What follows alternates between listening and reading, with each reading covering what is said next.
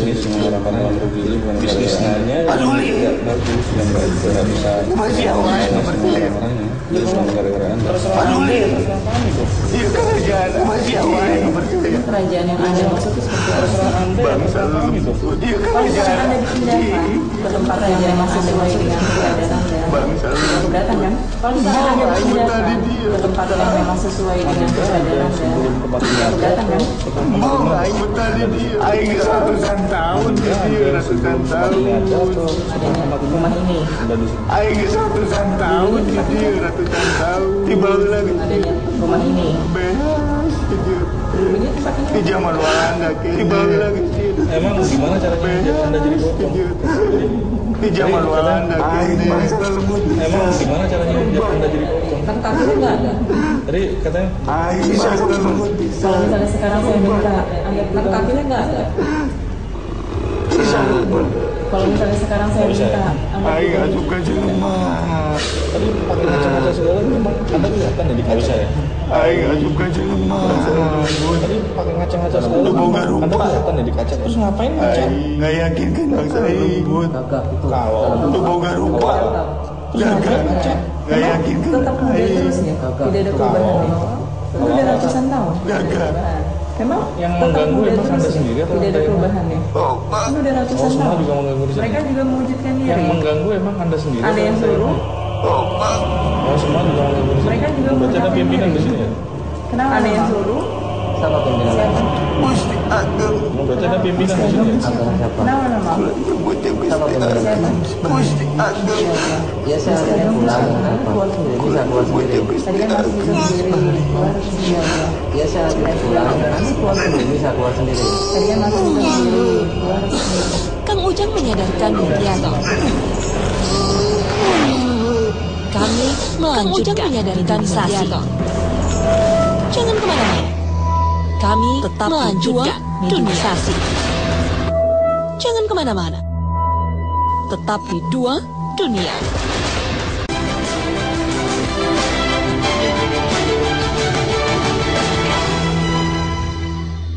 Kami melanjutkan mediumisasi.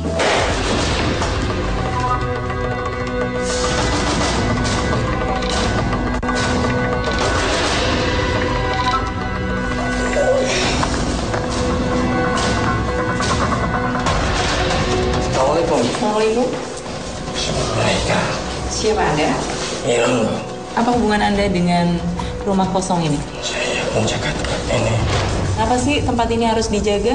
Sebelum dibangun tempat ini leluhur kami, ada Iya. pohon serut 3. Terus? Tempat kami itu ditumbangkan lokasinya di mana pohon serut itu di bawah bangunan ini depan. Lalu apa yang Anda lakukan saat ini dibangun rumah? Manusia-manusia serakah telah menumbangkan leluhur saya. Mereka kan tidak Dan melihat. saya mengerjakan dengan diam. ngapain Anda Tempat ini sampai kapanpun tidak akan bisa untuk dijadikan usaha. Emang Anda mampu? Kan itu kan semua kehendak Allah. Bicara Allah di depan saya. Kenapa memangnya? Allah Tuhan kami. Saya juga diciptakan Oleh siapa? oleh Allah. kalau Anda tidak punya rumah karena di pohon itu tumbang Udah tumbang. kenapa Anda tidak mau dipindahkan Saya mau dipindahkan. terus nggak ada yang pindahkan gitu Cuma nggak ada yang ngomong sama saya. Ngomong. Asal tumbang, asal bangun. Lah, gitu. kan saya tidak bisa menghubungi Anda gimana? Nggak, setelah ini, misal setelah ini Anda dipindahkan, Anda mau berarti ya? Saya mau. Di mana aja berarti? Asalkan rumah ini diruat sama ditanam pala kambing. Kok begitu sih? Itu nggak boleh Berarti loh. bersyarat dong. Apa salah saya? Anda tidak boleh meminta apapun dari kami. Karena kami juga tidak akan mewujudkan itu semua. Kami juga butuh makan seperti kalian. Nah, yang kami tanyakan, gimana caranya Anda membuat rugi orang-orang yang usaha di sini? Karena bangunan ini ditanam di atas leluhur kami. Ada makam juga di Maka sini. kami selalu mengganggu usaha yang ada di sini. Ada makam di sini. Dengan cara Cara apa? kami masuk ke hati pekerja-pekerja di sini.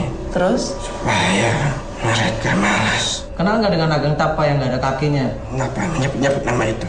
kenapa? Ada kaitannya Anda dengan dia? Tidak ada. Ya, malu-malu sebangsa Anda kan takut ya dengan lantunan ayat suci Al-Quran. Pada saat itu tidak ada yang pernah beribadah memang.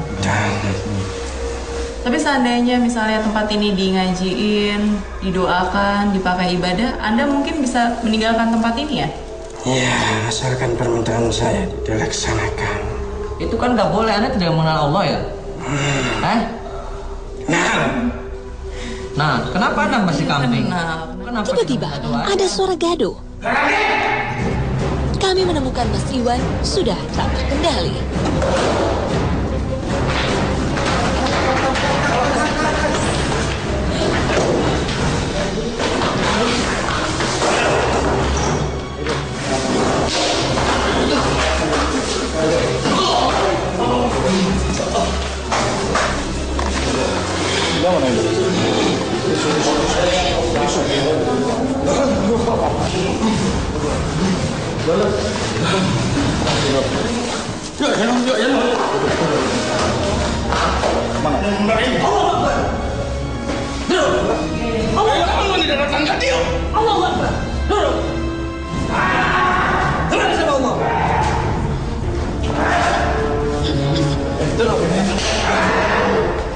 Saya bergidik.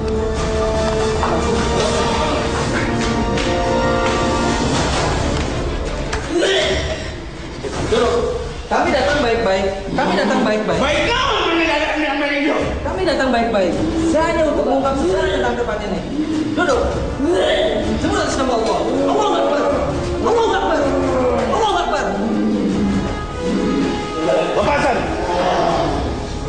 Lepas. Keluar.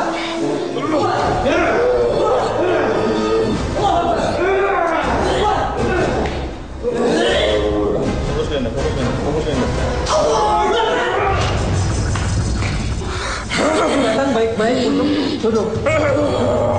Duduk. Bisa duduk? Bisa duduk nggak? Mana berandengan aing? Gandengan kumaha? Kamu sih nak.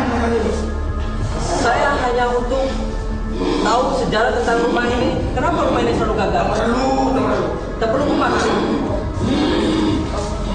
Saya butuh informasi. Ceritakan.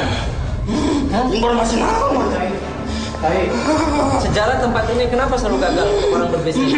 Apa itu nggak ada? Sampai nyawa. So, ceritakan sejarah tempat ini. Kejadiannya seperti apa dahulunya? Tulisan yuk. Sombong. Sombong kenapa? Nyaingan. Majikan kuring. Makanan kuring dibangkrutkan. Dengan cara seperti apa? Caranya? Kuring duduk di dia. Kamu kuring terus duduk di dia. Malah usaha. Kenapa Anda lakukan? Maka mana di dia? Salah sidi. Kenapa? Balik. Tidak bisa. Apa? Keluarin kamu. So, keluarin.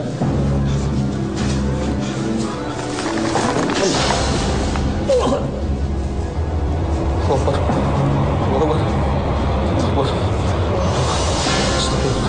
Astagfirullahaladzim. Astagfirullahaladzim. Kumur aja Mas Iwan.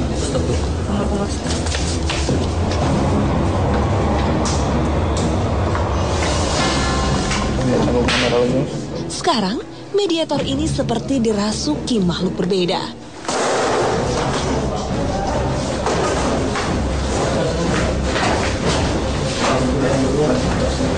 Udah, udah. Mau kemana? Ada yang mau disampaikan? Hah? Siapa yang ngerandeng? Tahan.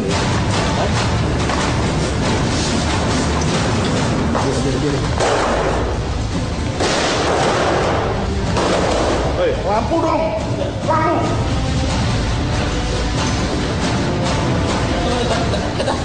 Mana? Yang mana?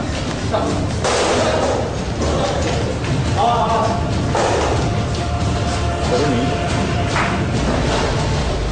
Udah lari. Siapa tadi barusan? Enggak ada apa-apa.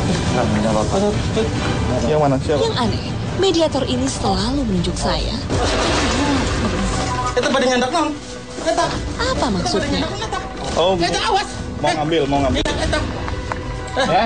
Mbak, awas mbak. Mbak, itu mbak. Baik badannya, Bang. Itu. Masuk dalam.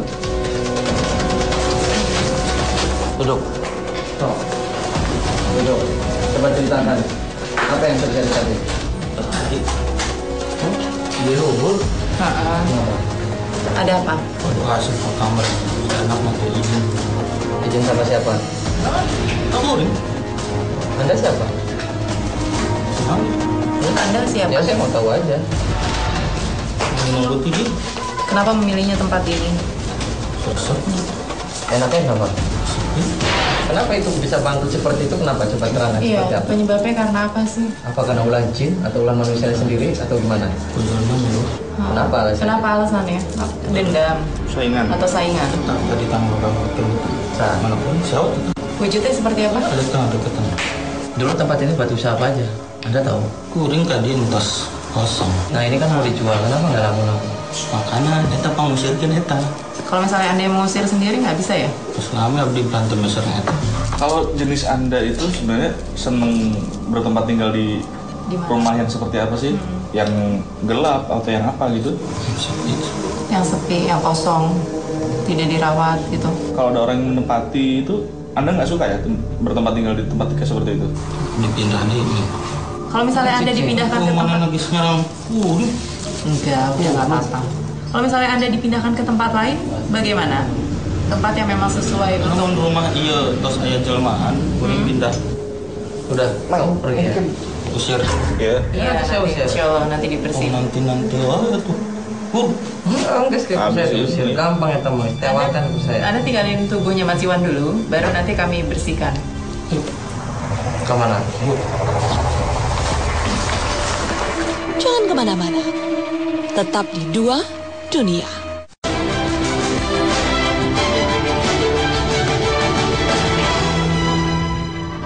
Usir.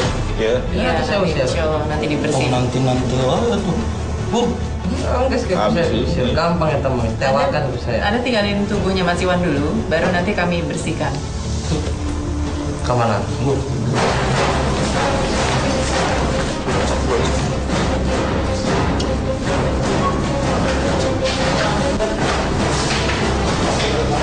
Ya udah nanti itu.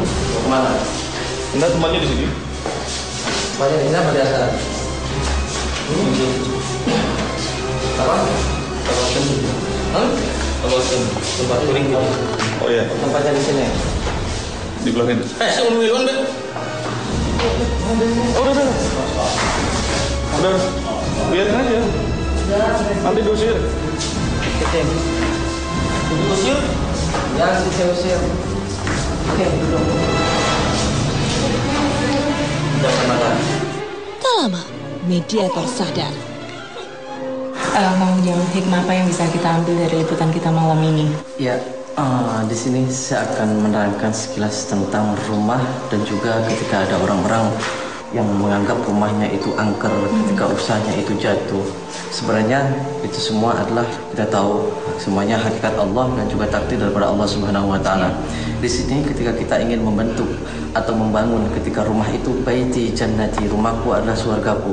Itu cukup kita mengamalkan ketika hadis Rasulullah sallallahu alaihi wasallam yang berbunyi ij'alu min salatikum fi buyutikum la tattakhudhuha qubura. Ketika kita melakukan sholat sunnah itu selalu dilakukan di dalam rumah. Artinya di sini Rasul menganjurkan kenapa rumah itu selalu kita jadikan sholat sunnah, membacakan ayat-ayat Al-Quran, membacakan zikir kepada Allah. Karena ketika rumah itu sepi daripada melakukan sholat sunnah atau pembacaan Al-Quran atau zikir-zikir yang lain, itu Rasulullah menggambarkan la tattakhudhuha qubura. Rumah tidak pernah dilakukan untuk sholat, itu sama seperti kuburan. Itu tempatnya setan, itu tempatnya jin. Oleh karena itu ketika rumah kita yang ketika kita tempati, ketika kita untuk dijadikan usaha, itu ketika tidak disamakan seperti kuburan, lakukanlah rumah itu untuk beribadah kepada Allah. Lakukan zikir kepada Allah, ibadah kepada Allah, bacakan Al-Quran setiap hari, insya Allah. Terima kasih Kang Ujang. Iya. Assalamualaikum. Waalaikumsalam warahmatullahi wabarakatuh. Memang orang yang punya tempat di sini, bisnis di sini, mereka tidak ada selamatan atau apa. Itu kan untuk nakal penolak bala. Kenapa selalu diganggu? Aisyah udah inu ngaji. Emang di sini nggak ada yang ngaji? Wah, ayeuna inu ngaji enak di dia teh. Oh enak. Tiis.